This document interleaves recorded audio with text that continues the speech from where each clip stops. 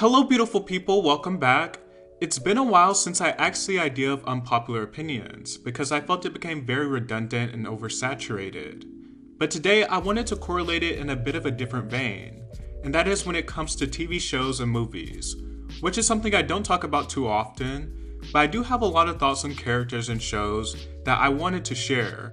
There's really no requirements. Whatever popular show or movie and opinion I have comes to mind, I will discuss. I wanted to start with You, the Netflix series. I hated Love. I was so glad when she was offed on the show. I know the character has a huge following online and her fans, but to me Love was so exhausting to watch. She was so impulsive throughout the entire show, and it wasn't just like a moment or two of impulsiveness, it was back to back to back. It's like if she had a bad day or someone even looked at her wrong, it would result to someone being offed, and it felt so unnecessary the entire time. Both Joe and Love are terrible people, but I feel like the way Joe's storyline dealt with his terrible actions is much more interesting and has a lot more momentum. The next show I wanted to talk about is Shameless, the US version, wildly popular show. And I would say the only likable characters in the Gallagher family by the time the show ended, not the entire show, was Carl and sometimes Liam. But Liam was kind of inconsequential in the last season, which is why I mostly say Carl. Debbie and Lip progressed into the most annoying and unreliable people on the show. They were literally insufferable. But I do also appreciate the realism in it. It shows that everyone doesn't get a happy ending, and it's a realistic progression of someone who grew up in their toxic environment.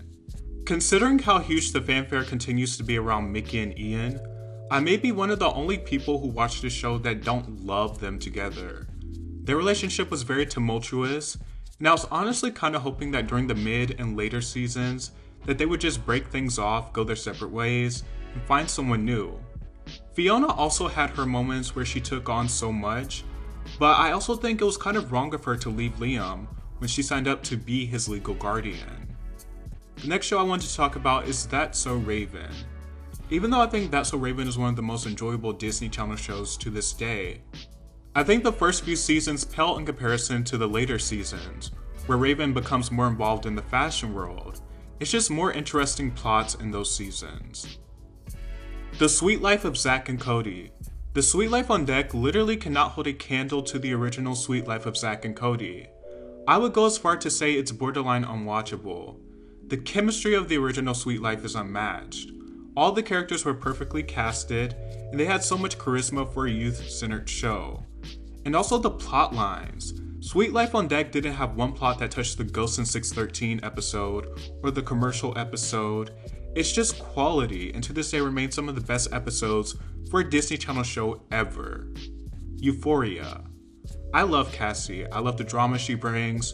She practically carried season 2 of Euphoria.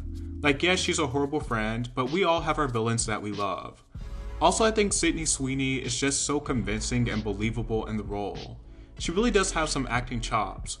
I think more than anything, that's what pulls me into her character.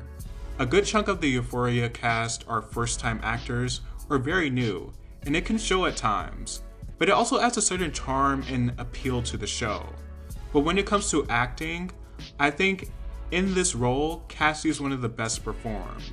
Which I actually think most people would agree with, but they won't agree with liking her character. But honestly, during season 2, I mostly looked forward to her on screen because she was so entertaining. Also, I thought Dominic Fike's character was a complete bore, and I hope that his character is written off the show. I can't even remember his character's name. Another addition to villains I like is Azula from The Last Airbender. I thought she was an absolutely electrifying villain, and I looked forward to all of her scenes as well.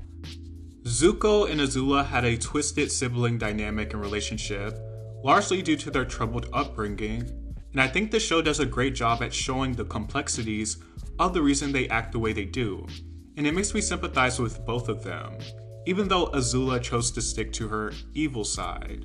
I would have loved to see a show primarily focusing on Azula, honestly. Pose Season 3. I thought Pose was an amazing show that deserved an amazing ending. I strongly dislike majority of Season 3 of the show. I know it was showered in acclaim, but it felt like a rush job and almost like a totally different show. there was a huge tonal shift in the show as well. And there's so many things that can be said, but a lot of people have just chalked it up to Ryan Murphy doing what Ryan Murphy does. The last show I wanted to talk about is The Goldbergs. The Goldbergs is an extremely boring show. It reads like a less interesting variation of Everybody Hates Chris.